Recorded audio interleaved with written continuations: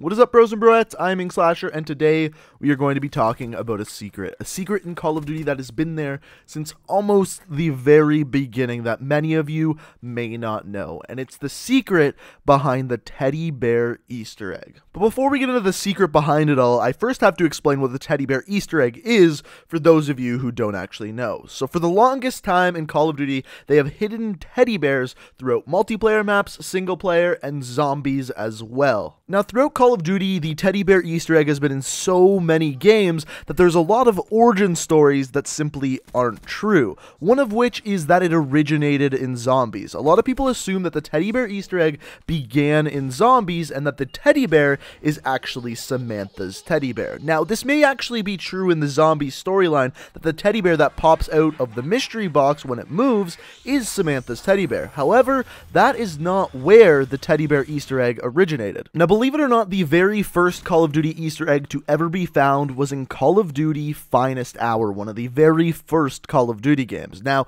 in one of the missions called Underground Passage, you can find a teddy bear. Now, a lot of people just assume that this was an asset, something they put in the game. No one really thought much of it until Call of Duty 2. In Call of Duty 2, there was a firing range in which one of the things you could shoot at was a spike with teddy bears on it. Now, why teddy bears? Why was this a thing that the developers wanted to put into a game as an asset, or more specifically, as an Easter egg? Now, by the way, this isn't actually the big secret behind the teddy bear Easter egg. However, if you want the answer to why they would put teddy bears as an asset in a war video game, it's actually kind of dark. When soldiers go off to war, they often take memories of their family and friends. For example, a lot of people bring pictures of their family, things along those lines. But also, a lot of the time, soldiers bring comfort items. Comfort items can range from anything from your child's blanket, your wife's shirt, or even your child's teddy bear. And in a lot of the cases going into World War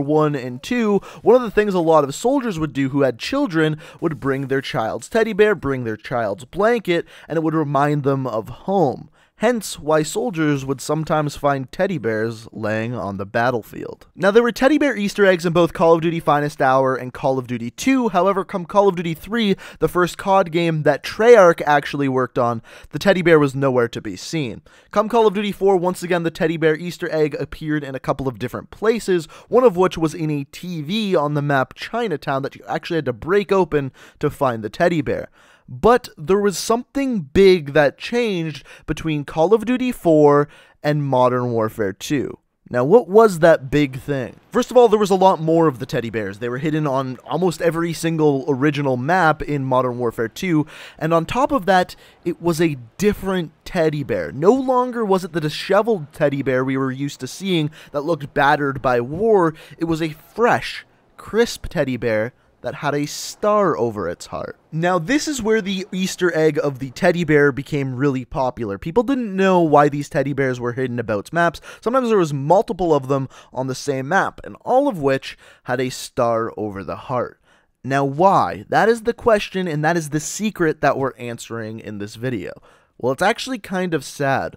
One of the Call of Duty developers at Infinity Ward, who was in charge of making maps in Modern Warfare 2, during the development of the game, had a daughter that actually passed away, a 6-year-old daughter, and one of her favorite toys was the teddy bear. Now, this was actually never confirmed by a developer, but was later supported in Modern Warfare 3 when we saw the Easter egg once again on the map Mission.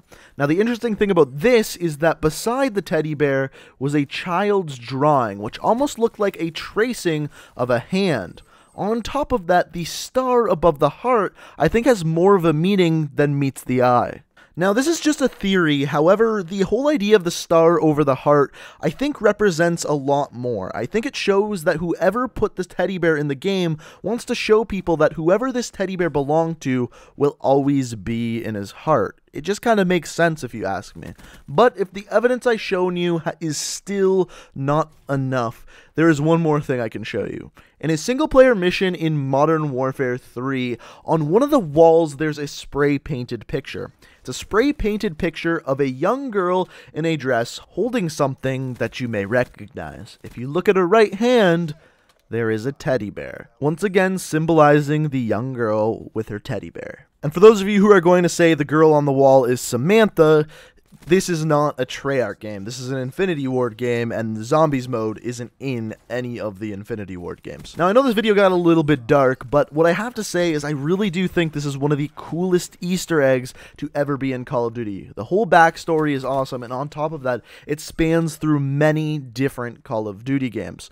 Now, I'm curious what you guys have to say. Let me know what you think down in the comment section below. I also had another video idea called The Evolution of the Teddy Bear Easter Egg, and what I'll do in that video is go through and find every single Teddy Bear Easter egg in every Call of Duty game. And if that's something you want to see, let me know down in the comments, but more specifically, hit that like button.